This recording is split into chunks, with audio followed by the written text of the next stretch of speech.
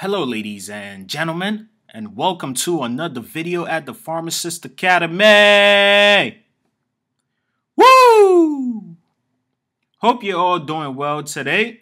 For my subscribers, welcome back.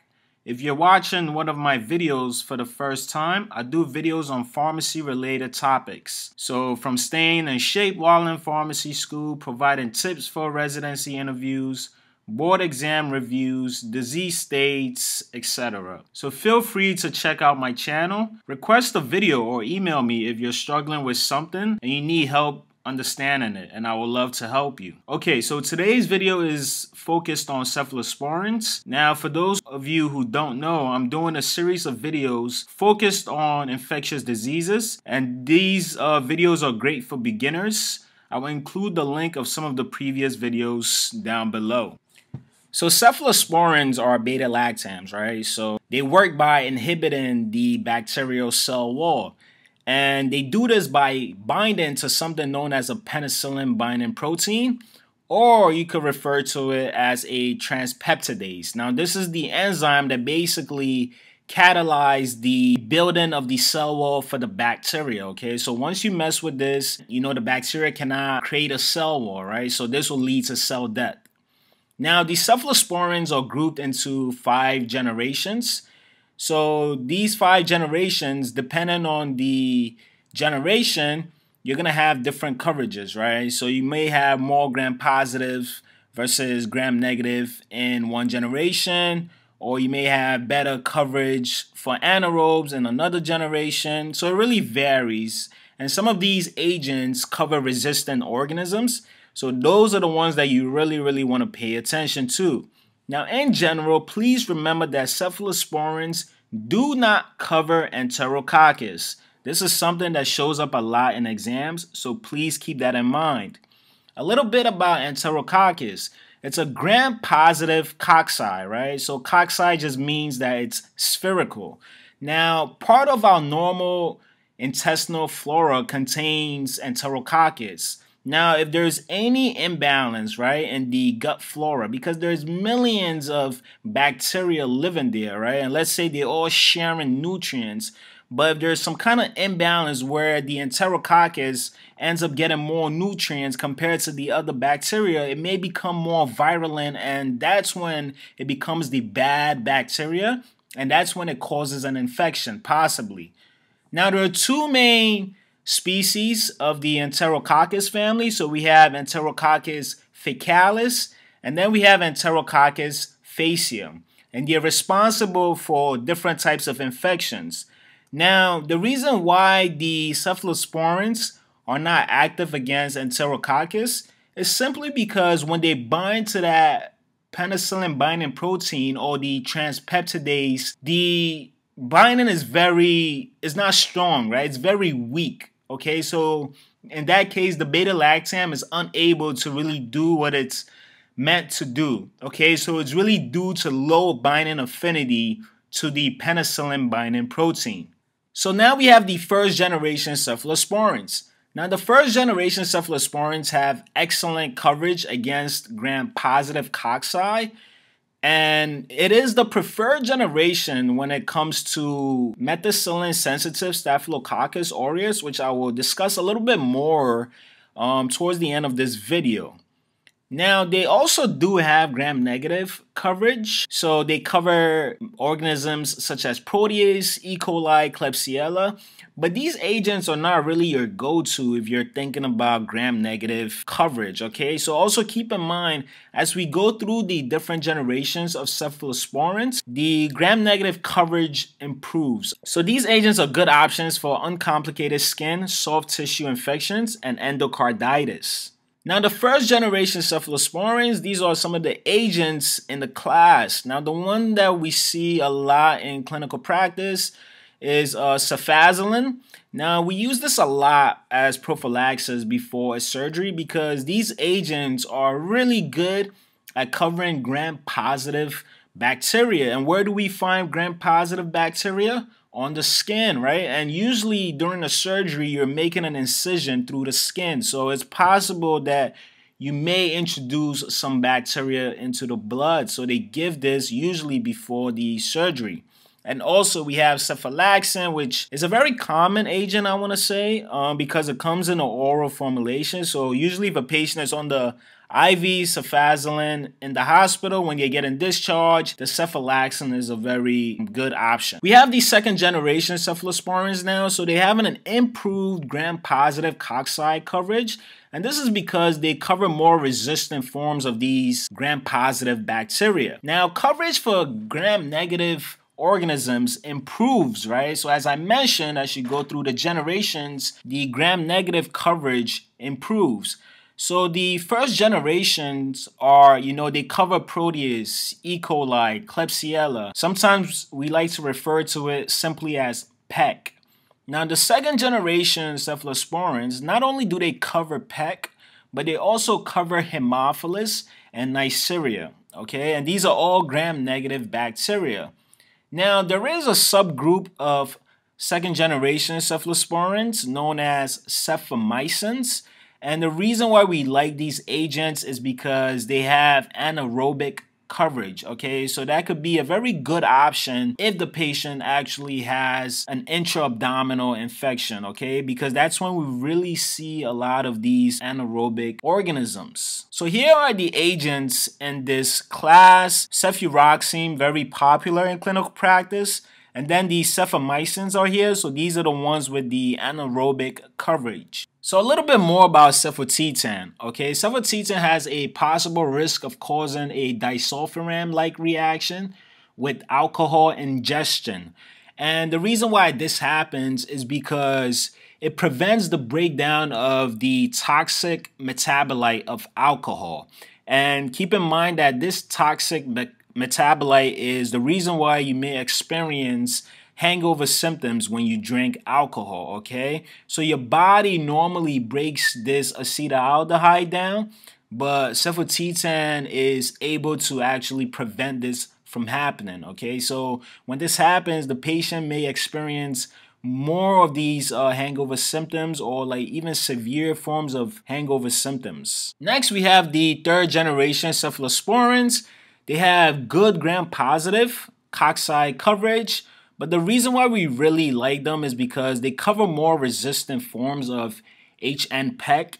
Now, every time I say, oh, they cover more resistant forms of this bacteria and whatnot, all I'm trying to say is that if you had the option of choosing the third generation, right, versus the second generation, I did mention the second generation also covers HN-PEC. But the third generations are obviously better, right, because they cover more resistant forms.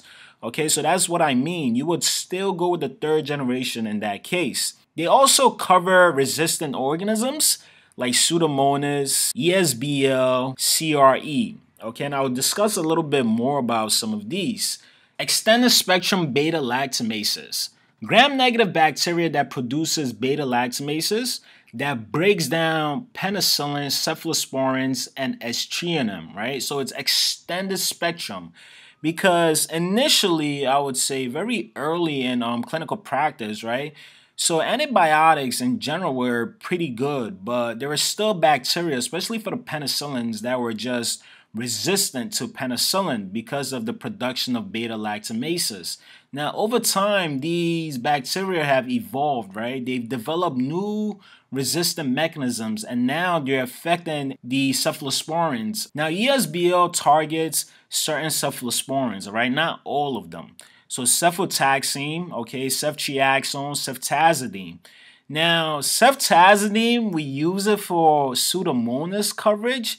So if you have like a bacteria that's all of a sudden resistant to this, I mean, that's a pretty big deal.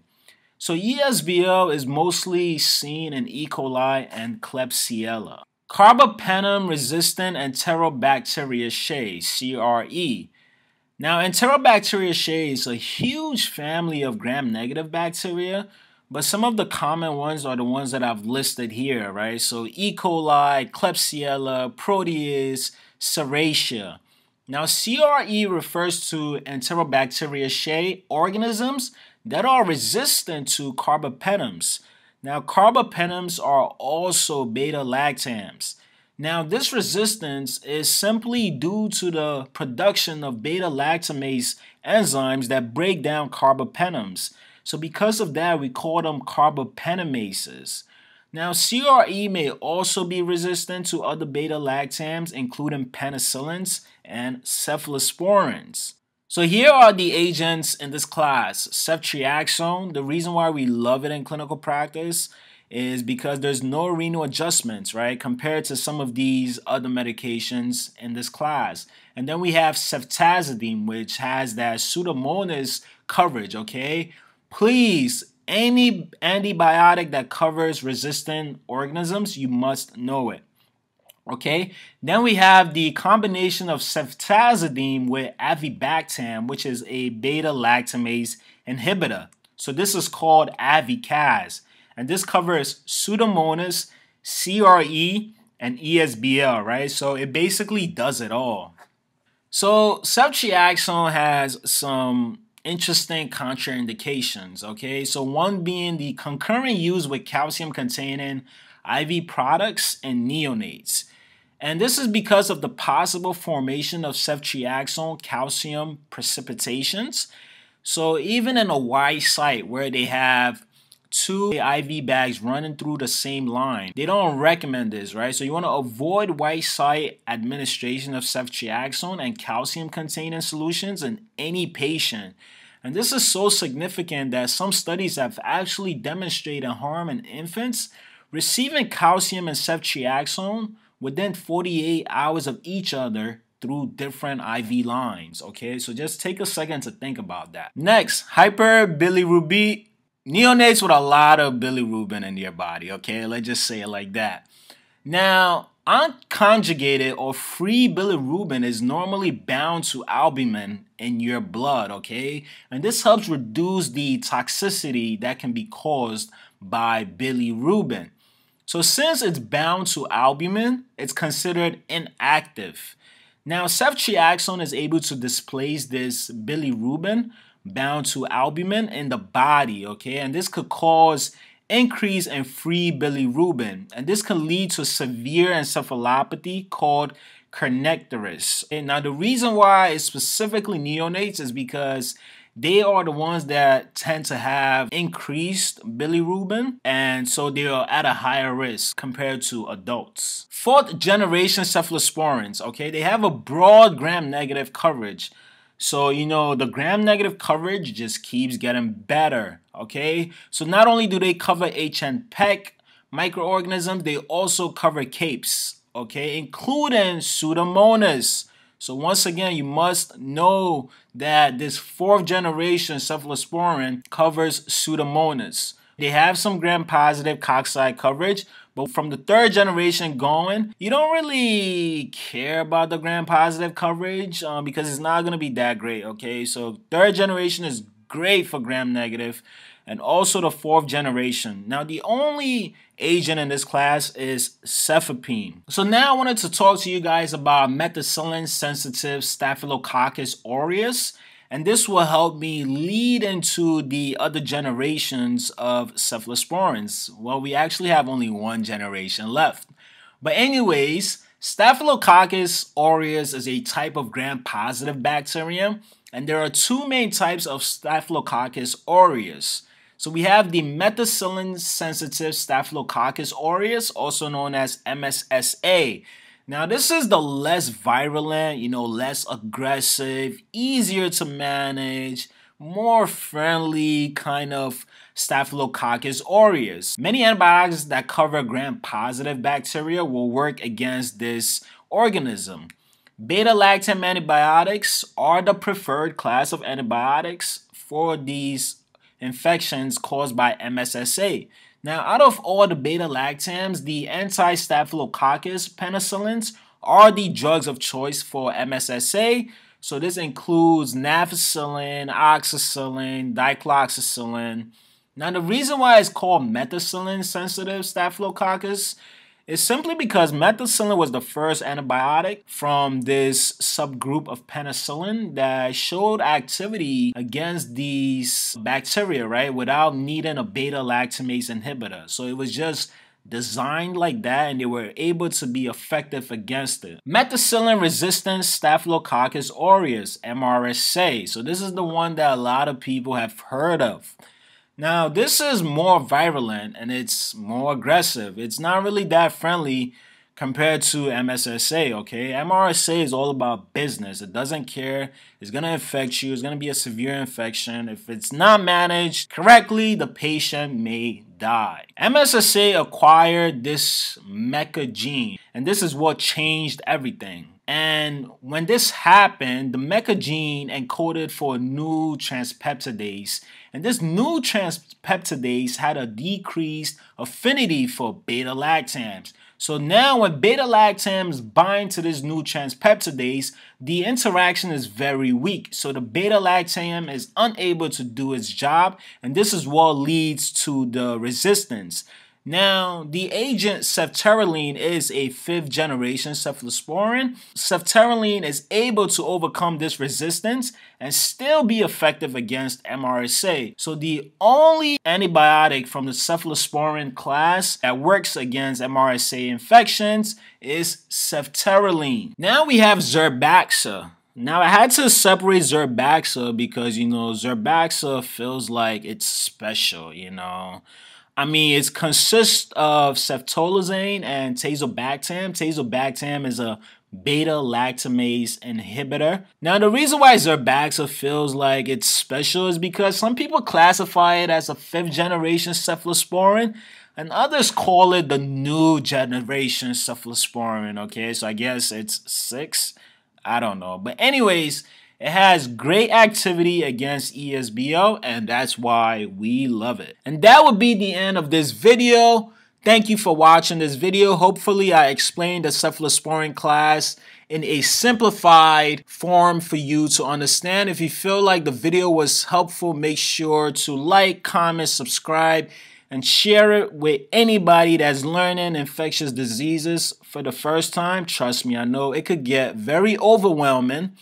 Now, the next video will focus on carbapenems. Carbapenems are also beta-lactams. Make sure to connect with me on these social media platforms. Take care.